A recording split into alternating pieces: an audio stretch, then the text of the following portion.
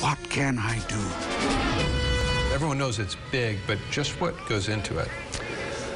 Well, there's a lot that goes into this. It's not just a July event.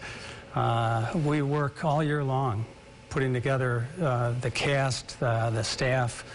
There are about 750 in the cast and 150 on staff, and then many volunteers around the area come and help support the pageant. Last year there were about 200,000 volunteer hours in order to produce this pageant at the Hill Cumorah.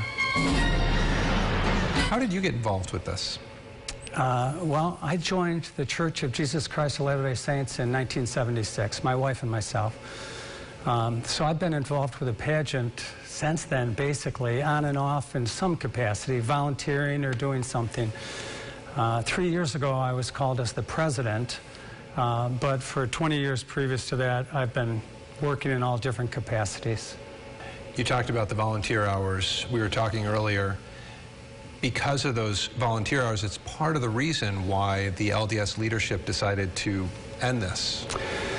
Well, partially, yes, that's true.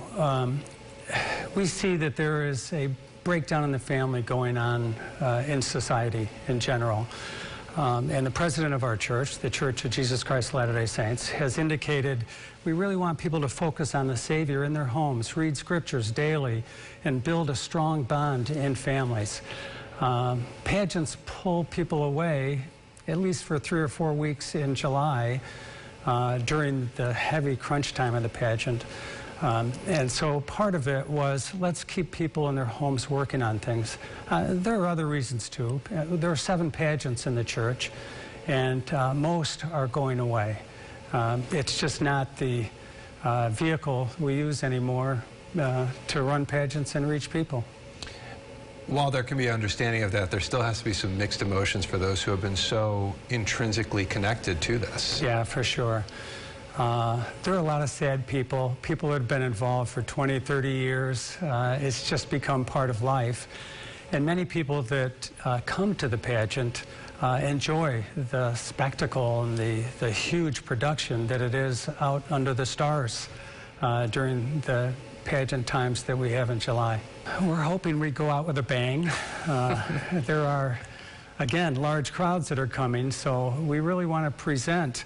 The stories in the Book of Mormon, again, are the interaction of Christ with the ancestors of the Native Americans.